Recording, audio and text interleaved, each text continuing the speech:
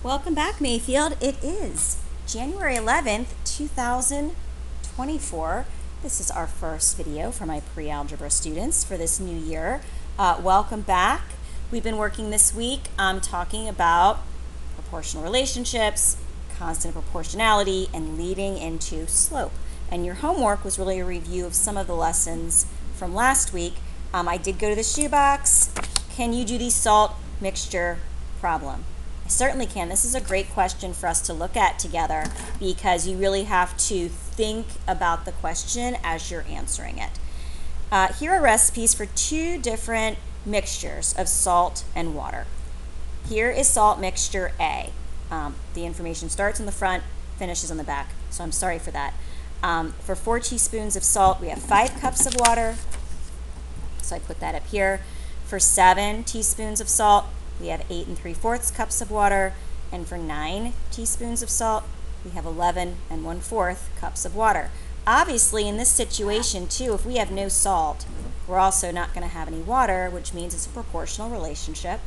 So our equation is just going to be our y divided by x. So we have 5/4 x, which, since I noticed this is written as a decimal, so they're kind of speaking the same language, that means 1 25/100 x, which means for every 1 teaspoon of salt, we're going to use 1 25/100 cups of water. Salt mixture B is this equation. Y equals 2.5x, where x, again, is your teaspoons of salt, and y is your number of cups of water. So in mixture B, we're saying we're using 2.5 cups of water for every 1 teaspoon of salt. If we use 10 cups of water, then which mixture would use more salt and how much more? All right, so I'm going to use my table here for this one. 10 cups of water, so I'm going to put a 10 right here because it's this nice proportional relationship. I can say 5 times 2 is 10, so 4 times 2 is 8. So for salt mixture A, we would need 8 teaspoons of salt. For B, I could make a table. I could also go ahead and put it in the equation. Both of them would be fine. If I make a table here and I have 1 teaspoon of salt and 2.5 cups of water, that means 2 teaspoons of salt will be 5 cups of water, which means 10 cups of water.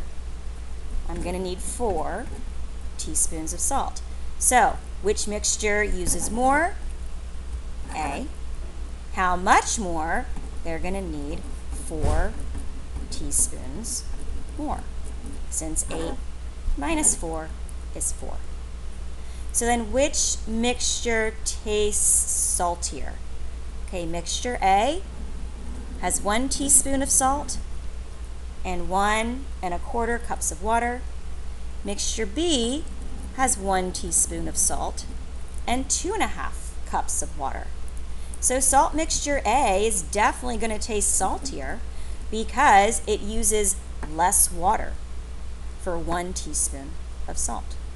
In mixture B, we're using double the amount of water for the teaspoon of salt, so it's going to be a more watered down version. All right, I hope that helps. Make sure you finish the rest of the homework, and I will see you tomorrow. Bye, everybody.